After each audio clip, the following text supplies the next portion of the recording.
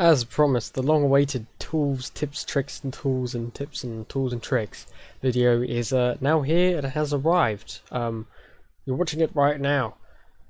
So let's get on with this, shall we? Throughout this video I'll be showing you different tips, tricks and tools that you can use as far as conlangs go. Hopefully this will be helpful to you and help you in your conlanging adventure.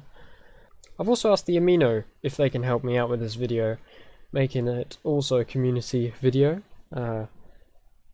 and they delivered. They've given a few different things, and if I mention something that I thought of but someone also mentioned in the Amino, I will also credit them, of course. So let's get into this. Firstly, just a few tips.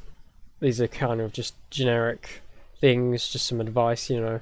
Firstly, don't start with the vocabulary right away. Probably not a good idea, as you've probably learned throughout the series that I've made.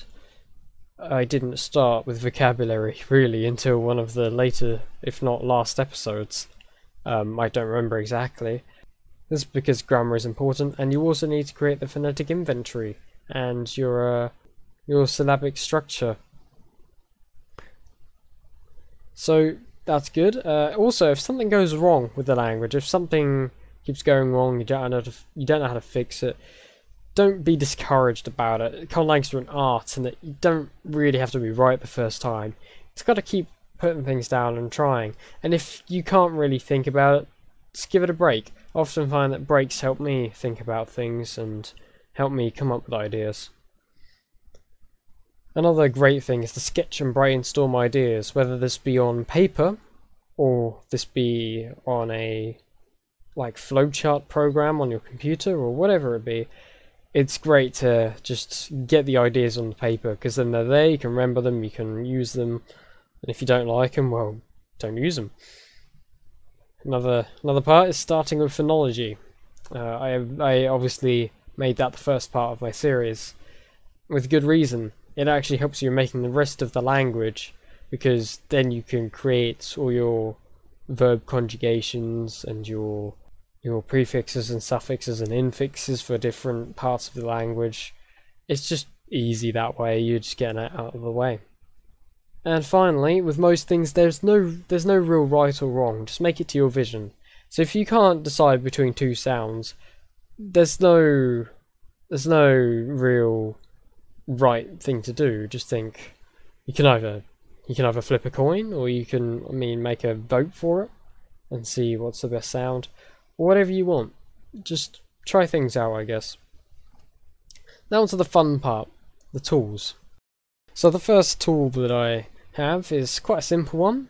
It's Google Docs. Google Docs is basically Word online and made by Google, and it's great for making things like this, which is just a document of all the history and grammar and everything. This is also made to help learn the language that I made throughout the series. But everything is in here. You've got all my stuff here. I'll change that, that's old. There we go, all fixed. But as you can see here, I've pretty much got everything here, from tenses and all your syntax and everything. It's all great to just write it down and get it presented. I often put my languages either in here or in a paper notepad. It's just great. It's just great to have it laid out and quite neat. My second tool is Google Sheets, which is Excel, but and Google as well. And I just put all my grammar in here because, as you can see here, I've got lots of words. I've got 100. We've got 100 words in this page here, and I've got more here. And basically, it's quite easy, because if you want a specific word, like smell, I saw that. There you go. You can actually use it. Just clear your selection. Find smell. I can't spell.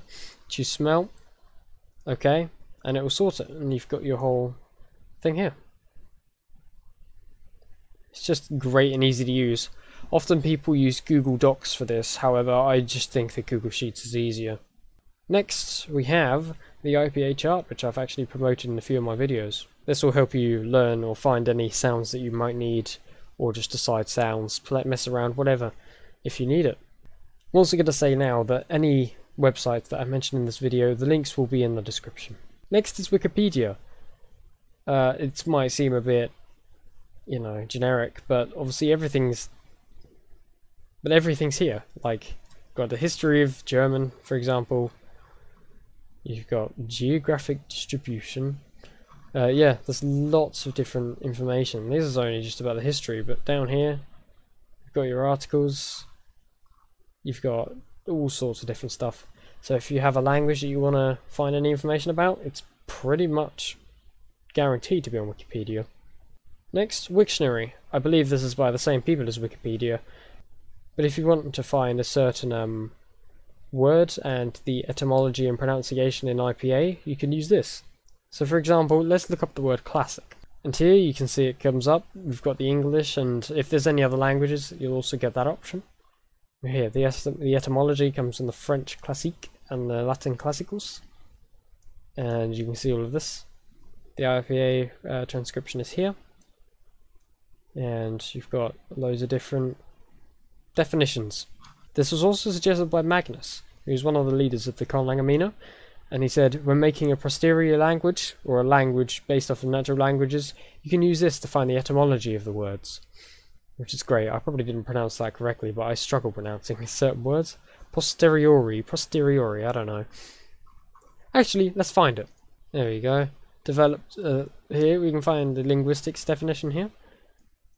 It's developed on a basis of languages that already exists. My brain's not working. But you can see all the stuff here. And all the information. Obviously, you've got this word also in Czech. It's also, you see all the words here. German also has that, apparently. But here, yeah. Sometimes you won't find things like pronunciation, of course, you can't find it here for this word. But most words will have it. Next, Volgalang. If you're quite new to conlanging, or you just need a quick conlang or a base, you can use this. So it will just randomly generate a language. Generates the sounds, the vowels, of course, syllable structure, cases, and everything. It will just, it's an excellent tool. It's not super great for if you're going to customize things, because I believe most of the customization you have to pay for. But for some simple things and just a quick conlang or a basis, here you go. It's right here. Next we have different templates. So here I've got my own one that I've made. I made it a while ago, so there's going to be some things. But you can basically use this for all sorts of different things. So it's pretty good for doing all sorts of things. It's got all sorts of different examples here just to help you start things off. Got a lot of different things to do. Dictionary template. So if you're a beginner to a language or just don't really know how to note it down, you can use this. I'll leave the link to this in the description as well. Just make a copy of it and use it to your needs. Next is Con Workshop. This was suggested by Just Your Local Eddie, and he said that it's really useful because it has grammar tables, customizable dictionary entries, customizable phonetic charts, forums, blog posts, guides and prompts, language family, cladograms, dialects, support for fonts for conscripts, script keyboard, example converter, customizable phonotactics rules, and other things. Thank you for that suggestion. Actually, it's actually I didn't think of this myself, but I do know that it is actually an amazing place to do things.